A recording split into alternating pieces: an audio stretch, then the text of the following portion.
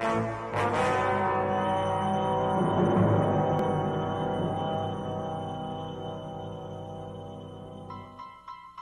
was working late that night. I didn't mind so much because traffic out of the city was still heavy. I put my mind to the paperwork that would wrap up my last case. It was an odd one. This Joe believed he was constantly being watched as he drove, as if he was always in the spotlight. After some investigation on my part, it turned out that the passenger door wasn't closed all the way and the dome light was staying on.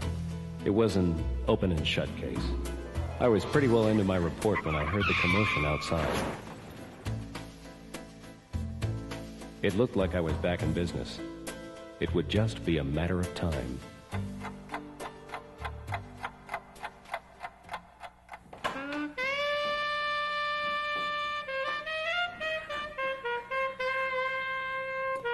Well. Hello. You straight? I don't walk the crooked line, sister. What can I do for you? Mr. Straight, there's just been a traffic crash, and I don't believe it was any accident. No accident? You're sure you're not mistaken? Why, yes. I am mistaken. Miss Shirley Taken. But how did you know my name? Never mind. Did anybody call for a black and white? I don't think so. All right, then. My boyfriend Johnny and I were nearly killed back there, and I think someone tried to do it on purpose. And you want me to find out who's trying to bump you off, right? Oh, look, miss. If I've seen it once, I've seen it 100 times, and the way that I look at it is those are just the brakes. Someone tries to run us off the road, and you say it's just the brakes? What kind of a man are you? Easy, sister. I mean, they're the brakes. The brakes on the car would hit you. They're ABS. ABS? You mean anti-lock brakes? Exactly. Johnny! Your boyfriend? Johnny, this is Mr. Straight. He's a private eye. You okay, kid? Yeah, I'm fine. No one was hurt. Lucky thing. Listen, were you being followed? Well, beside the guard downstairs, no one saw me come in here. No, I mean, was the car you were driving being followed? Oh, no. Thank goodness. Or who knows how big of a pileup we'd have had. Say, let me get this straight. How did you know that the other car had ABS? Call it a hunch.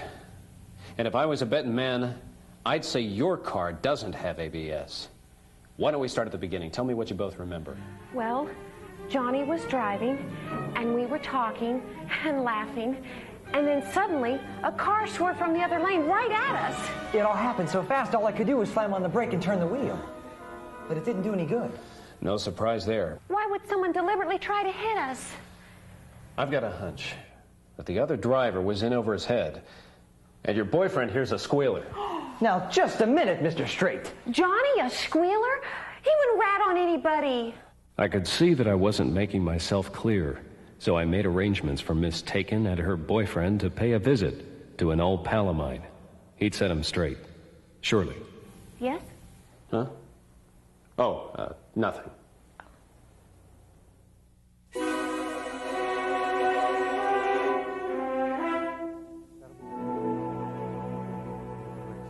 Hi, Dan Straight sent us? He said we're supposed to meet up with, well, all he said was we're supposed to meet an old pal of his. Old pal of his? You must be mistaken. Shirley. Palamine's the name, Al Palamine. You're Johnny? Yes, that's right. Nice to meet you. I'd like you both to meet my associate, Jim Breakwell. Right. Straight told us he'd like us to show you how ABS and regular braking perform differently. Jim and I will also show you some techniques that'll make the most of each system. So, what do you say we get down to business? Good. We have two cars that are the same, except one of them has an anti-lock braking system, the other one doesn't. We'll take both cars and recreate an emergency, much like the one you had. Whoa, wait a minute. I'm not sure I want to go through that again. Don't worry, we've taken away the danger. See those orange traffic cones? Think of them as the edges of the roadway. The more widely spaced cones in between are the dividing line between lanes. In this case, we're simulating a two-lane roadway with a single lane in each direction. Like the road we were on. Exactly. The cones at the far end of the right lane represent a vehicle that's stopped in your lane. Now you see those three cones to the right of the lane? That'll be our designated braking point, so we can compare one car with the other. I'll be at the start point, while Jim waits for you close to the braking line. So, what do you say we take a ride in the car without ABS first? The one most like your own. Ready? Ready. Ready? Everybody strapped in? Okay, first you'll accelerate to 35 miles per hour. Then think of those 3 cones as the moment when you first realize that the car in front of you has stopped. That's when you'll hit the brakes to stop as quickly as you can. Jim will catch up to you at the other end.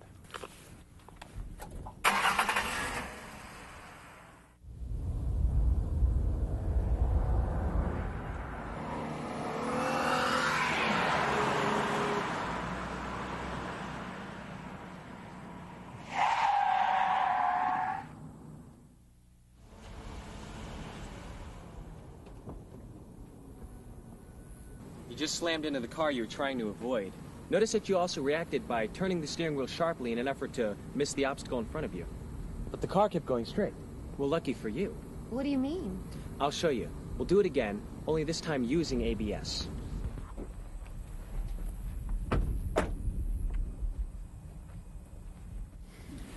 I want you to go through the same action again. You'll accelerate to 35 miles per hour. Then hit the brakes hard at the 3 cones. Got it? Okay then, hit it. Would you mind using a different term? Oh, sorry. Go ahead. Is that better? Much.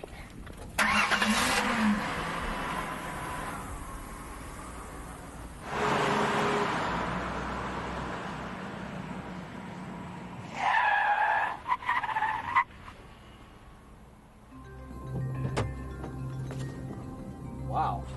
Johnny drove right into the other lane. In other words, directly into oncoming traffic. If this had been real life, you and anyone in the other lane could have been killed. What could I have done differently? Well, regardless of what kind of braking system your vehicle has, never jerk the steering wheel in an effort to avoid the object in front of you. With proper braking, your vehicle will respond to extreme steering, and that can send you out of control into opposing traffic or stationary object. Now we'll head back to see Al, and we'll teach you some proper braking techniques. Okay, you've seen what can happen out there with improper braking. Boy, I sure did. Yeah. Now let's see what happens when it's done properly. With conventional brakes, to avoid skidding, apply threshold braking. In other words, squeeze as much pedal pressure as you can without locking the wheels up in a skid. To properly brake with ABS, step down firmly and don't take your foot off the pedal, even when you feel it vibrate or hear a thumping or clacking noise. That's normal. What you're experiencing is the anti-lock braking system pumping the brakes for you, many times a second, much faster than you could, all while preventing the wheels from locking up in a skid. Speaking of pumping the brakes, never pump the pedal of an ABS-equipped vehicle. It can take even longer to stop. But with all that traction control, couldn't I actually steer around the hazard? Well, the truth is, with ABS, you do have more control over your vehicle than you do with conventional brakes. So to answer your question, yes, it is often possible to steer carefully around obstacles while braking. But it takes practice and very quick decision-making to do it safely.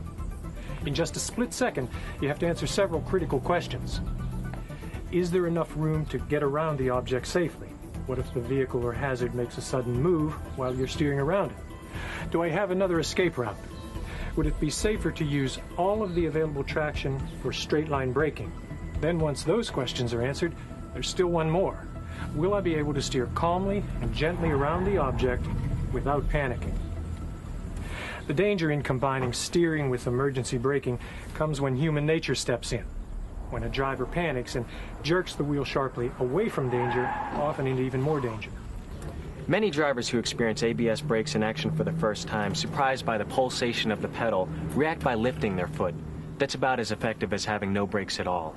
Imagine that combination of jerking the wheel and letting up off the brakes at highway speeds. Ouch. Well, is there any way to know what ABS brakes are like without actually getting into an emergency? Sure. Try it out on a large, empty parking lot. Try it when it's dry and when it's wet or snow-covered. Then try steering while you're braking. You might be surprised at what happens. And an emergency is no place to find out. Of course, the best way to avoid an emergency situation is to stay far enough behind the car in front of you to allow time to react. At least 3 or 4 seconds on dry pavement. On wet or snow-covered pavement, double your following distance by staying 6 to 8 seconds behind the vehicle you're following. Look for potentially dangerous conditions before they become emergency situations. The thing is, today's emergency braking technology is great, but it's there only as a last resort when all other efforts to avoid an emergency fail. And then like any tool, you have to know how to use it properly. Boy, when it comes to this ABS braking stuff, you guys don't let up. Exactly. Huh? In fact, we have a little something to help you remember what we've shown you here today. Remember, when driving a car with ABS, don't jerk the wheel and don't let up.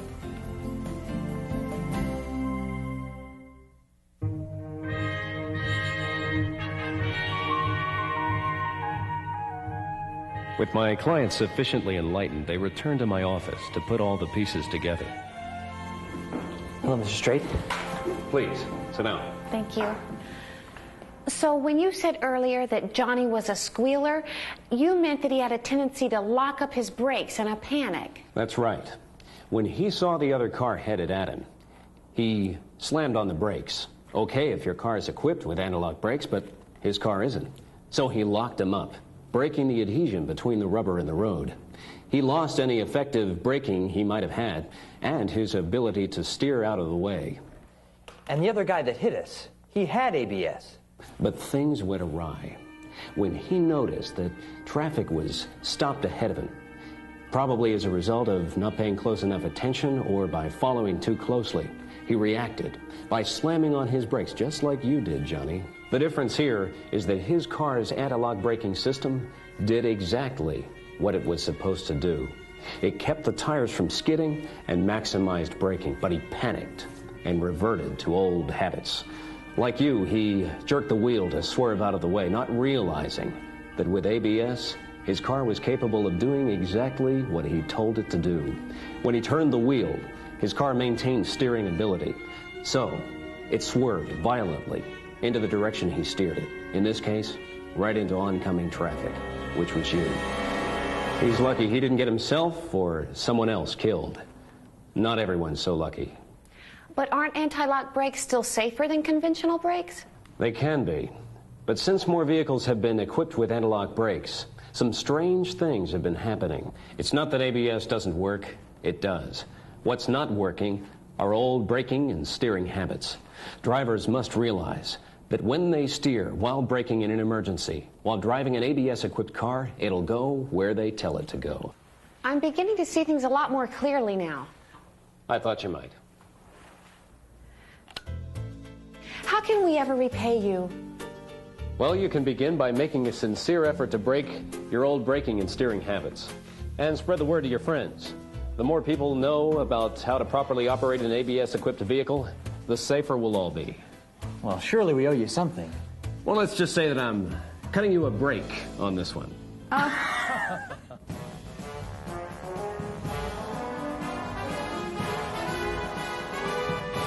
Mr. Straight, today I got chocolate, I got honey glazed, I got powdered sugared, powdered glazed maple, I got crullers.